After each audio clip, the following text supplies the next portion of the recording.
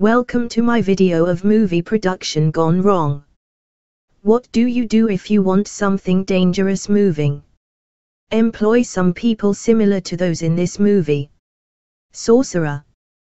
Directed by William Friedkin, this 1977 movie is about some nitroglycerin being transported across South America.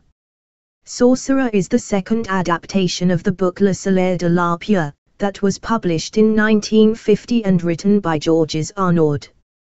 One of the key scenes in the movie was a bridge over a river of raging water. The first bridge was constructed over the Dominican Republic River, before being constructed over the Papaloapan River in Mexico. Both these rivers dried up before filming could commence, which was a financial blow to the production company. Costing $3 million, for a 12-minute scene in the movie. William Friedkin started off with a $15 million budget, that escalated to $22 million. Paramount and Universal Pictures became involved due to the expenses mounting, which later William Friedkin filed a lawsuit against, and Cinematic International Corporation handled the Sorcerer's international release. Not only did the director have to deal with the frustration of the locations being changed, he had to deal with the arguments between crew members. Which is not surprising to say the least, especially when 50 crew members came down with malaria. Some of the crew also suffered from food poisoning and gangrene, plus the director's attitude towards these crew members was not helpful. As William Friedkin once said, quote, "No matter how difficult your struggle is, there's no guarantee for success." This movie also failed commercial advertising, and gained bad reviews which made the gross of $5.9 million. This movie has also been considered a remake of The Wages of Fear, which was released in 1953, although the director William Friedkin highly disagrees. The Sorcerer was also remastered by Friedkin, which premiered at the 70th Venice International Film Festival on the 29th of August 2013. Then later 22nd of April 2014, the movie was released on Blu-ray. William Friedkin also admits that he would not change a thing about this movie. Are most scientists mad? This next movie proves there can be mad scientists. The Island of Dr. Moreau, which was first directed by Richard Stanley, who was fired by New Line Cinema. Only 3 days after the production team arrived in Australia for filming, John Frankenheimer was brought in to take Stanley's position. This 1996 movie is based on an 1896 novel that shares the same title, written by H.G. Wells. The budget for the movie ballooned as Marlon Brando, who played Dr. Moreau, was brought in after 4 years of development. Marlon's role was supposed to be expanded, but he retreated to his island after finding out his daughter committed suicide. After a while, Marlon returned to the production and improvised with his role as he had the script read to him through an earpiece. Bruce Willis was originally given the role as Edward Douglas, but due to ongoing divorce procedures, Bruce had to drop out. Many problems occurred with Val Kilmer, who played Dr. Montgomery, was originally given the role of Edward Douglas. Val Kilmer wanted to reduce his time filming. Many arguments occurred between Val and other crew members, which probably was down to having divorce papers handed to him on set. The original director Richard Stanley brought in Rob Morrow to replace the role of Edward Douglas, who quit production due to arguments with the script writers, and David Thewlis was brought in to take Morrow's place. A hurricane also slowed down production. There were also rumors that Richard Stanley was wandering the forest dressed as an extra to visit the set occasionally. Most of the problems caused this movie to fail, and it also had many negative reviews. Lost Soul, The Doomed Journey of Robert Stanley's Island of Dr. Moreau is a documentary released in 2004, that details the director's experiences during and after production. In this documentary it details why Robert Stanley left the production. In 2021 another documentary was released called Val. In this documentary it gives insight into Kilmer's point of view about the events that happened while production was underway.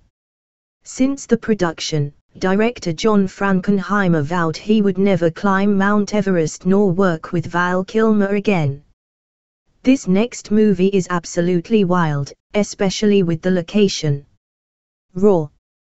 Directed by Noel Marshall, it is surprising that no one was killed during this 1981 adventure comedy.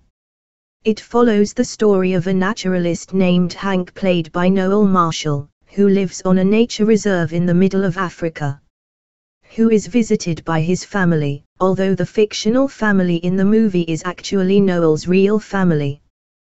Tippi Hedren is Noel's wife, who plays the role of Madeleine. His daughter Melanie Griffith plays herself, as well as his son John Marshall, who also plays himself.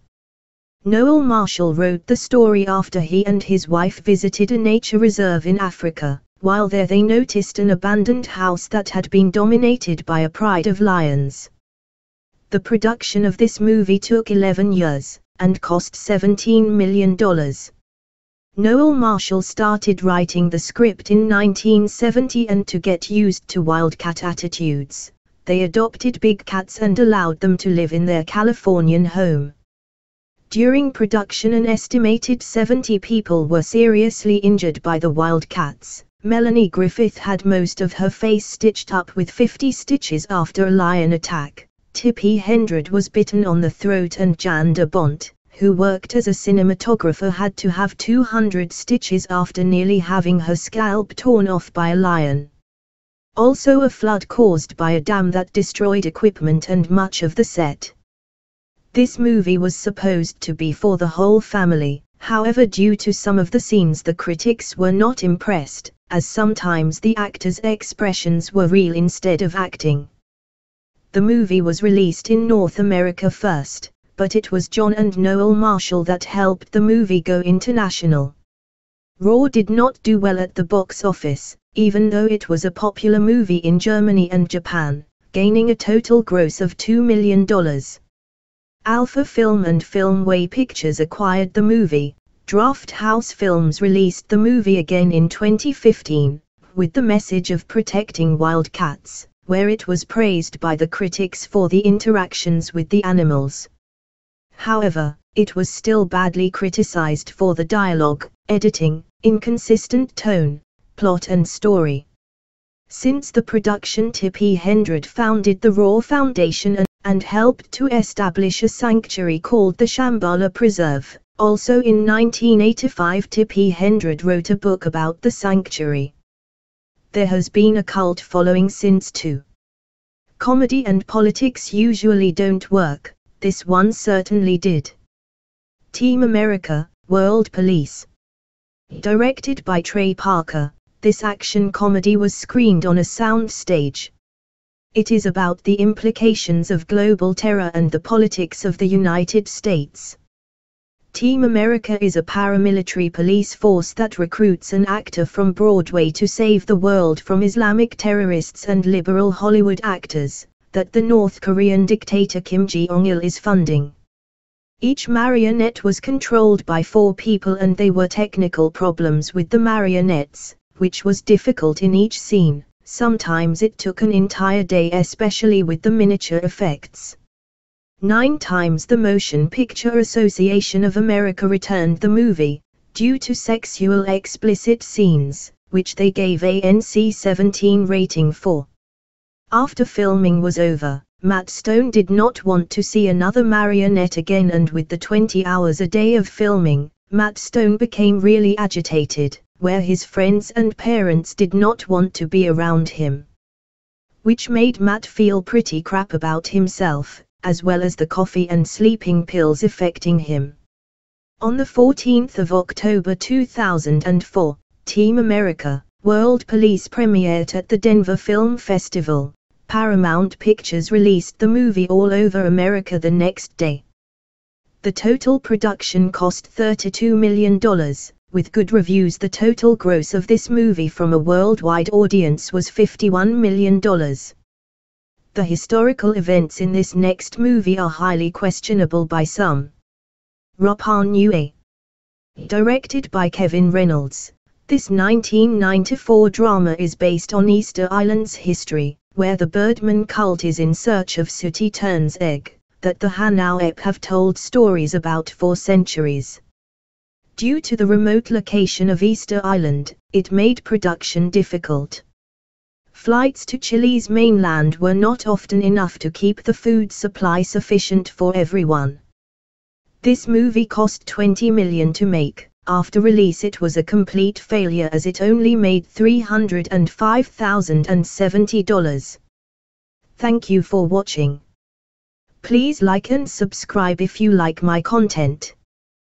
To keep up to date with any future videos, press that notification bell or follow me on Twitter @withanet1.